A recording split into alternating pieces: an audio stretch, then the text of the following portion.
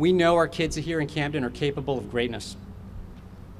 We simply cannot allow these trends to continue to take hold of our children. I know firsthand it's not only possible to decrease the achievement gap, but we can even reverse it.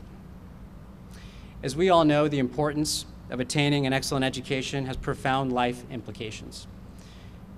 Those without a high school diploma are 72% more likely to be unemployed. Those with a college degree earn 2.5 times those who drop out of high school.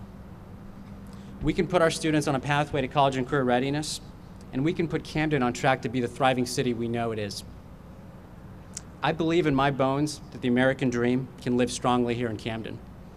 And one reason I believe that is because I've lived that dream.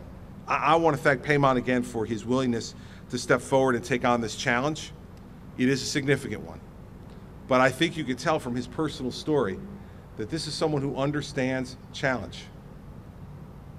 And I think you could tell from the eloquence of his remarks that his parents' commitment to him and his brother for a better education paid off.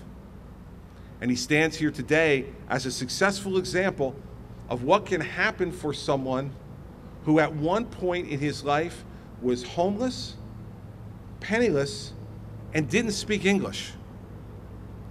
And today he stands up here as a leader of a school district who has articulated a vision for the future that is uplifting for all of us.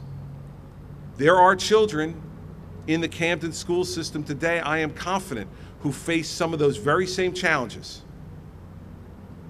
And our job is to make sure that not just one of them, but multiples of them stand on a stage like this someday in their future, like the new superintendent has, and impress an audience like you in the same way that he has impressed this audience today, and will impress you even further with his work and his commitment to the people of this city.